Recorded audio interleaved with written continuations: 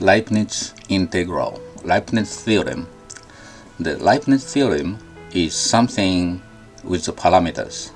Say you have a function to integrate f, but has a parameter t, and also boundary has parameter t. So how do you take a derivative by t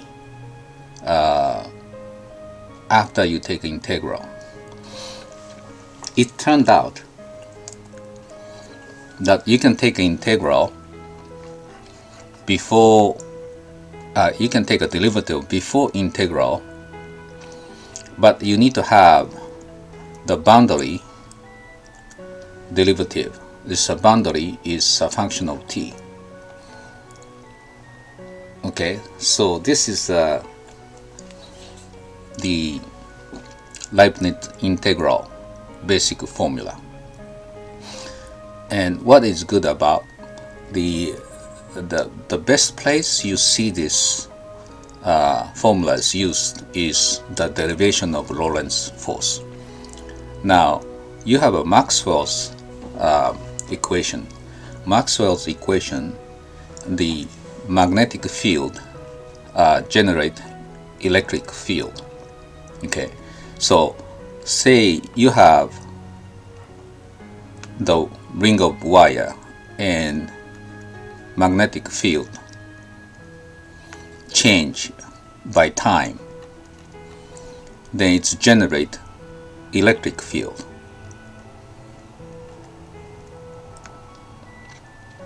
But that's only this part.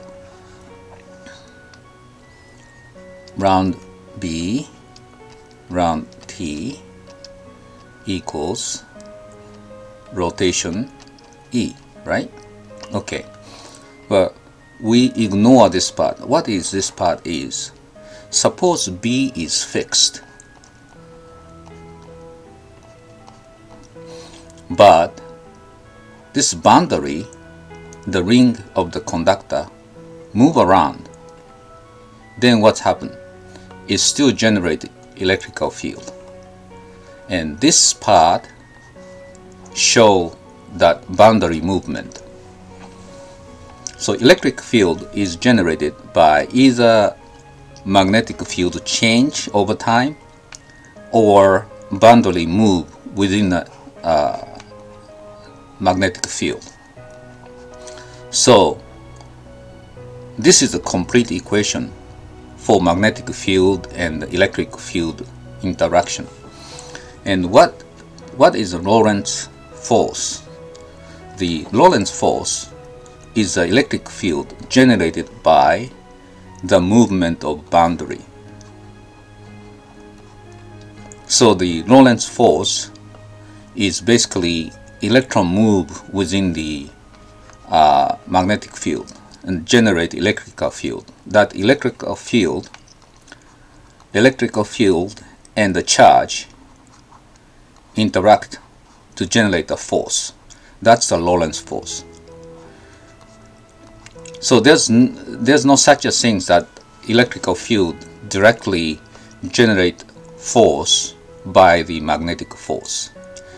The electric field move within the magnetic field and generate electric field. The electric field and the charge interact by Coulomb's law, and that's the force generated. So this Lorentz force is significant in the physics. We get into that maybe in the physics section. Now application of Leibniz theorem is not only derivation of Lorentz force. It can simplify a lot of complex integral. As you know, integration is a challenge for many function.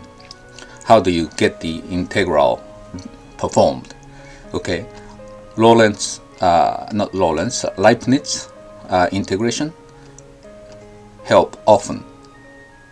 Okay, now when A and B, this boundary is constant, so we get simplified Leibnitz integral. So what it is suppose this integral function, after you get the integral, you have to take a derivative on t parameter. But it turned out we can take a derivative by t before integral. So sometimes this function depends on function's formula, the expression. You take integral first, then it's simplified a lot. So you get the integral much easier. After you get the integral,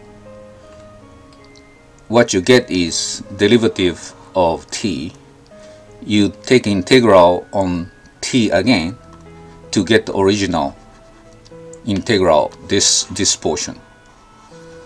Okay, and this will be possible often when we have a fixed boundary. So let's look at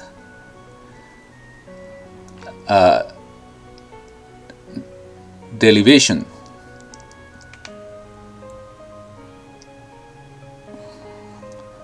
Spelling wrong here. Derivation of Lorentz force is actually, you take any vector potential, this integral of vector potential will be partial derivatives of A plus V. This is boundary. Boundary is moving, so moving speed is V, divergent A minus curl, and now the divergent B, if we replace A with B, magnetic divergent is 0, we know that. So what's happened is the integration surface ST is moving at the speed V. We have only two terms here. This is a Maxwell's equation, and if we examine this time variant of the magnetic field, there are two parts.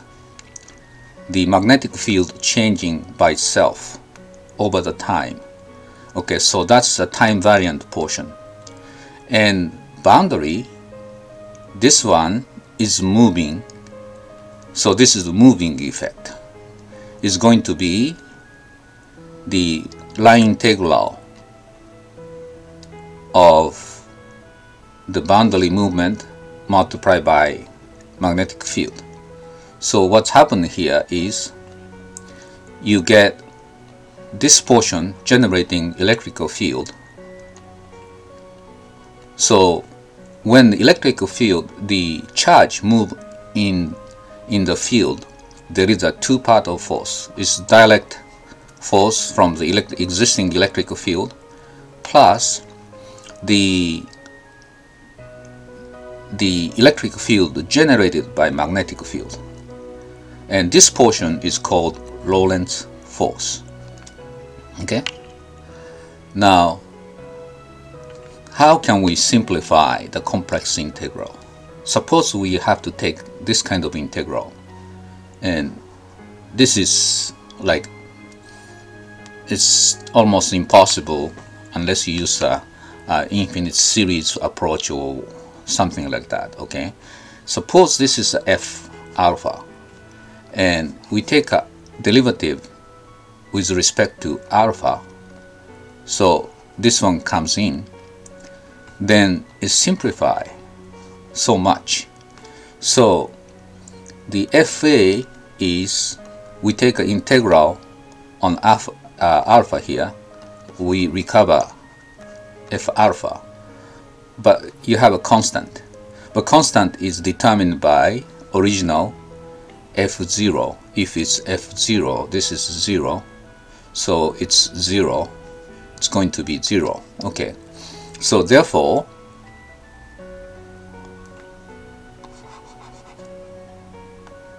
f alpha is log 1 plus alpha. So imagine this integral is very easily calculated using Leibniz integral formula. So this is the second application of Leibniz theorem. Okay, I hope you enjoyed listening this video. We have other videos, please check it out. If you like, click subscribe.